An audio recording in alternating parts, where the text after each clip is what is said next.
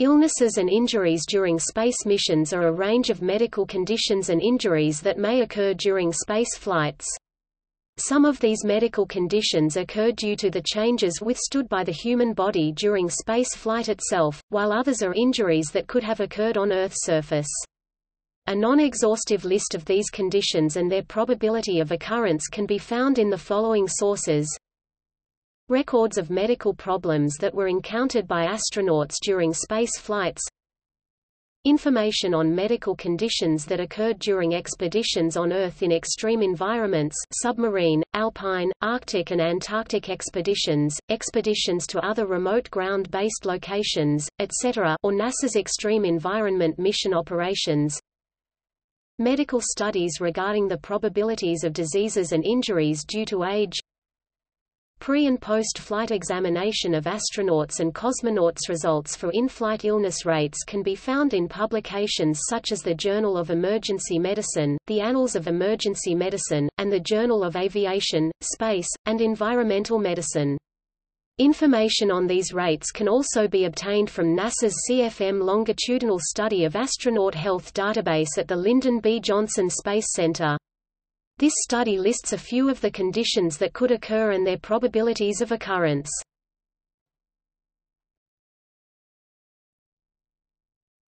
Topic: Non-emergency medical conditions.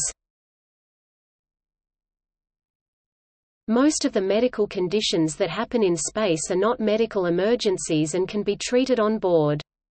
About 75% of all astronauts have taken medication during shuttle missions for conditions such as motion sickness, headache, sleeplessness, and back pain.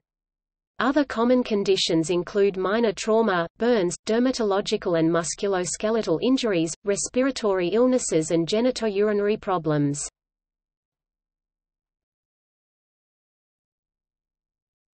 Topic: Emergency medical conditions. Research on the medical emergencies that may occur in space include fatal and non-fatal arrhythmia, heart attacks, cardiac arrests, embolisms, massive hemorrhages, renal stone formations, fatal and non-fatal infections, and thrombotic complications. Of these conditions, only arrhythmia, renal colics, and infections have occurred in the history of spaceflight. The arrhythmia cases included occasional premature atrial contractions (PACs) and premature ventricular contractions (PVCs), which happened to 30% of astronauts at some point during periods of intense physical activity. Potentially serious arrhythmia cases, supraventricular tachycardia, have also been reported. For example, during the Apollo 15 flight, one crew member experienced ventricular bigeminy. Ventricular ectopy was reported on Skylab, and on Mir, a crew member experienced a 14-beat run of ventricular tachycardia. A case of coronary artery disease (CAD) has not been registered during any human space flight as of May 2014. However, due to the lack of public funding for larger space shuttles following the Columbia shuttle disaster in 2003, NASA has had to rely on the smaller Soyuz shuttles to send crews to space, which increased the waiting time for manned spaceflights and increased the average age of space crews since the mid-1990s. Since the risk of cardiovascular disease increases as people age, research on these diseases has become more important for space agencies, especially for long-term space missions. Other medical emergencies that have been observed in space include cases of urological and dental emergencies, as well as behavioral and psychiatric problems. In a few cases, astronauts were brought back to Earth due to episodes of renal colic and arrhythmia, shortening their stays in space and possibly ending their missions. People who are exposed to harsh environments have suffered medical conditions that could be considered as analogues of the space environment. A sample of this information is presented in tables 8-4 through 8-6. The rate of these conditions is relatively low, 10 to 50 cases per 100,000 people per day, and most were non-emergency trauma, infection, psychiatric disorders, but they required an evacuation that would be impossible to provide in space. Crews living and working in harsh environments, Antarctic expeditions, submarines, and undersea habitats had medical emergencies such as intracerebral hemorrhage, stroke, myocardial infarction, appendicitis, and bone fractures, as well as cases of cancer and psychiatric illness. However, the overall rate of serious medical or surgical emergencies was low. The most common emergencies were dental. For 100 British Polaris submarine missions, crew members required 30 fillings and 7 teeth extractions in total. Dental problems have been the cause for a transfer at sea in the U.S. Polaris submarine program. Extractions and fillings have also been required for missions in Antarctica. The calculated rate of significant illness or injury on submarines, Antarctic expeditions, military aviation, and space flight was found to be approximately 0.06 cases per person year. If we use this data to evaluate the rate of occurrence of a medical emergency to a 2.5-year Mars mission, assuming 6 crew members, we get a rate of 0.9 cases per people, mission. In other words, 1 significant medical event could be expected per Mars mission.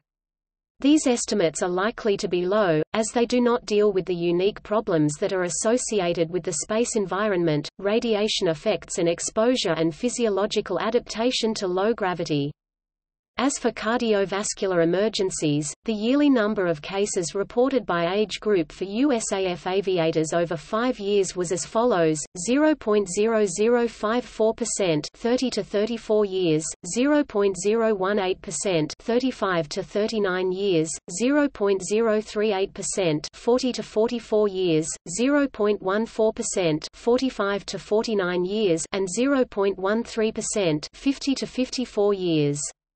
In total, 21% were cases of sudden death and 61% were diagnosed and treated as myocardial infarction.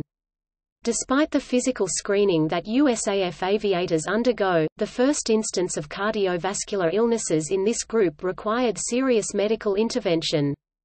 This data could apply to the astronaut corps as well, even if they undergo a more extensive medical assessment. In the submarine program, the most common general surgical condition was appendicitis. A case of death due to appendicitis was also reported among the participants of Antarctic expeditions. Other serious conditions reported in the submarine program were traumatic amputations, fractures, and dislocations. Depression and anxiety were the 2 most common psychiatric diagnoses made on submarines, and they are frequent among researchers enduring long Antarctic winters.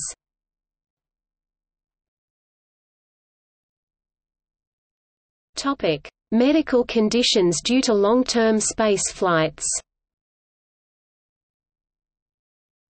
Radiation exposure could also cause medical problems due to the technical problems involved in the shielding of spacecraft, especially given the length of missions to Mars.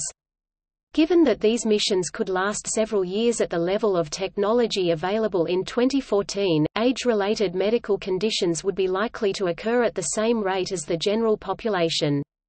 These probabilities have been assessed in astronaut pre- and post-flight health databases. Another problem related to long-term missions has been the design of medical care systems within spacecraft due to the limited amount of available space.